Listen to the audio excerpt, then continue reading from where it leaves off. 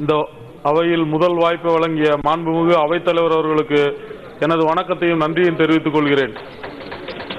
இந்திய பேரரசை வழிநடத்துகின்ற இந்த மாபெரும் சபையில் பங்கு பெறுகின்ற வாய்ப்பினை பெற்றுத்தந்த எங்கள் தலைவர் மாண்புமிகு தளபதியார் அவர்களுக்கும், நான் சார்ந்துள்ள இளைஞரணியின் செயலாளர் அன்பு சகோதரர் அண்ணன் உதயநிதி ஸ்டாலின் மற்றும் அண்ணன் அன்பகம் கலை அவர்களுக்கும், உயர்திரு KKSSR அவர்களுக்கும், என்னை தேர்ந்தெடுத்த தென்காசி தொகுதி மக்களுக்கும் எனது நன்றியை வணக்கத்தையும் தெரிவித்துக் கொண்டு, இந்த மேன்மை தங்கை அவையில் நம் நாட்டில் உள்ள விவசாயிகளின் மனவேதனையை பதிவு செய்ய விரும்புகின்றேன்.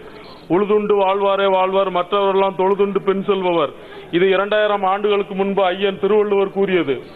ஆனால் இன்றைய காலகட்டத்தில் உழவர்கள் அனைவரும் இந்த நாட்டை ஆளுகின்ற அமைச்சர்கள் பின்னால் எப்படியாவது எங்களை காப்பாற்றுங்கள் என்று கதறுகின்ற நிலையை இந்த அரசாங்கம் உருவாக்கி வைத்துள்ளது.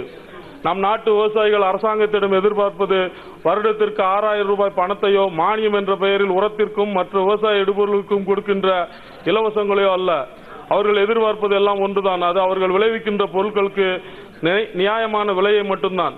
இந்த நாட்டில் குண்டூசி உற்பத்தி செய்வர்கள் முதல் அனைத்து பொருட்களை உற்பத்தி செய்வர்களுக்கும் அவர்கள் உற்பத்தி செய்யும் பொருட்களின் விலையை அவர்களே நிர்ணயம் செய்கின்ற அதிகாரம் உள்ள போது, விவசாயிகள் மட்டும் இந்த அரசாங்கத்திடம் கையேந்தி எப்படியாவது கட்டுப்படியாகும் விலையை கொடுத்து விட மாட்டார்களா என ஏங்கும் நிலை உள்ளது.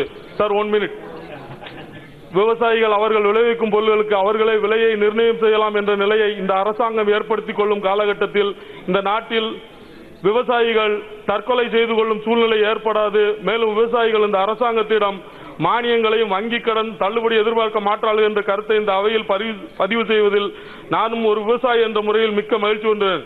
I like to say thanks once again to our honorable speaker to giving this opportunity to me.